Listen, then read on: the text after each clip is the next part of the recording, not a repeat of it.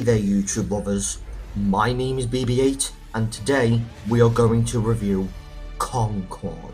I know that this is a game that has divided the internet with its reception, but if I'm being honest about Concord right now, I did not actually buy the full game in this review. This review will be based on my experience from the Concord Open Beta, which happened 1 month before the upload of this video. And since I'm an Overwatch player, I have some thoughts on it. So, without further ado, let's get into it, shall we? And this review is going to be different compared to my other reviews, since there isn't a lot to talk about with Concord, since I'm making the structure different for one review only by having two sections being the positives and the negatives. So with that being said, let's get into the review. Starting off with the positives, the gameplay is exactly what you'd expect it to be. A 5v5 shooter like Overwatch. But I feel like some of the gameplay modes were ripped from Overwatch, such as Elimination Mode and Capture Mode. While the modes Concord provide are just fine, it doesn't really do anything new, considering that Overwatch is my personal main 5v5 shooter game. And most of the free runners in this game were very difficult to master, but in terms of characterization, none of them were relatable, unlike the heroes in Overwatch.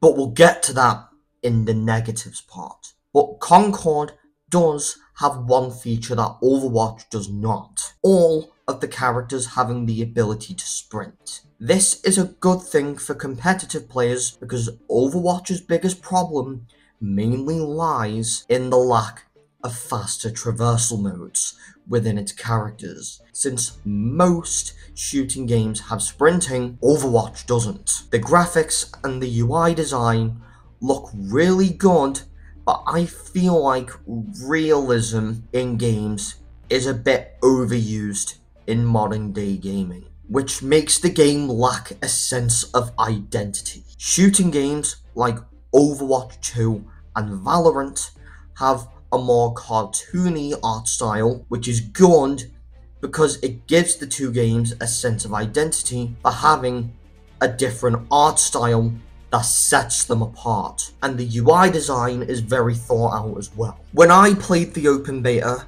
like a month ago, there was no sign of microtransactions, which is a good thing because most modern shooters tend to have microtransactions, but Concord does not, which is a big positive for the game. Being able to have the complete experience instead of having microtransactions in there so you can pay for cosmetics, because I feel like microtransactions in modern day gaming is a bit overdone. With all the positives out of the way, now we're moving on to the negatives. The negatives I have with Concord is that the pre-match cutscene takes up too much time of the gameplay, especially since the pre-match cutscenes are unskippable, since some players may want to have a quick match of Concord before they carry on with their day. And I could see the pre-match cutscenes being a big issue within the future of Concord, only because it takes up too much time, which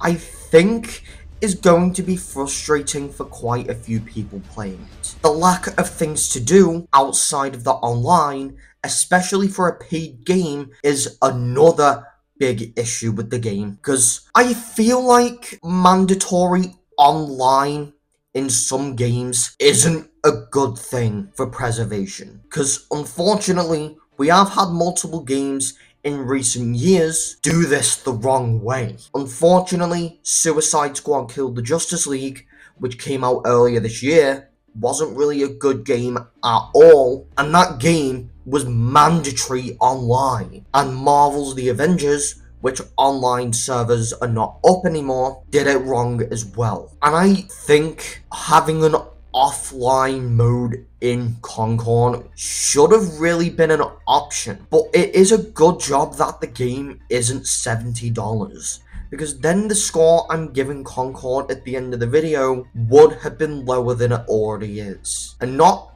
everyone is going to be interested in competitive play, and while an offline or solo mode would have been nice, I just feel like there's nothing a part of the game if the servers of Concord eventually go offline, because I don't think the servers are going to last forever, and I think having an offline mode as an option would have made the game better. Another big flaw I have with Concord is the characterization. Unlike Overwatch, which does a great job at its characterization, with some of them going on to be fan favorites within the Overwatch community, I feel like Concord doesn't really do a good job at characterization like Overwatch does. The reason for this is because the characters lack mental qualities and backstory that actually makes me care or become invested with a particular character. And in terms of how each one plays out in the game, each character in the game is very difficult to master, with one off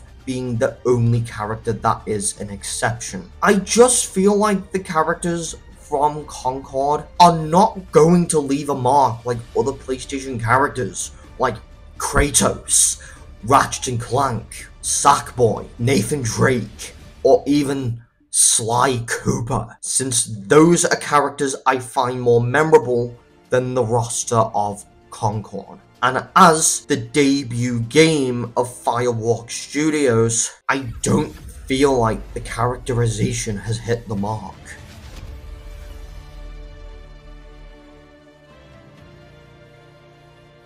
After playing the Concord Open Beta from the perspective of an Overwatch player, I just have mixed feelings for this game in general. It's not a bad game, but it is a game I feel mixed on. While I do have more good to say than bad, I just feel like that Concord is a game I don't see many people sticking around with. I don't recommend paying to own this. I either recommend borrowing the game from a friend or just waiting until it's available as a title on PlayStation Plus. And that's why I give Concord the Play Then Sell perk. And overall, I give Concord a 6 out of 10. Concord isn't a bad game, but from my experience with the open beta, it feels like it didn't provide enough to the game in terms of content or replay value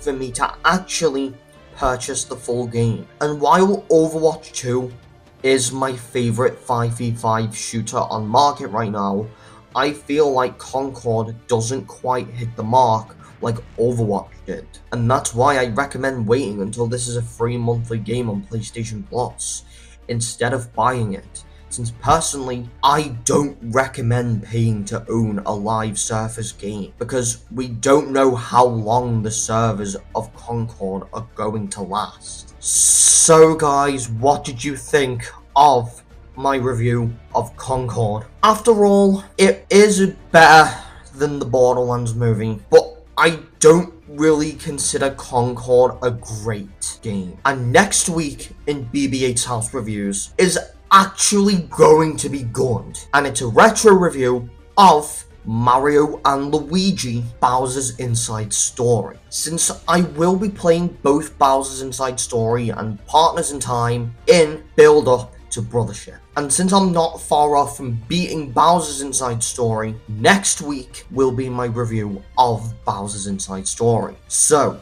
don't forget to subscribe to my channel, like this video, and turn your notification bell on so you don't miss another video like this one in the future. And I will see you all in a future video. BB8 out.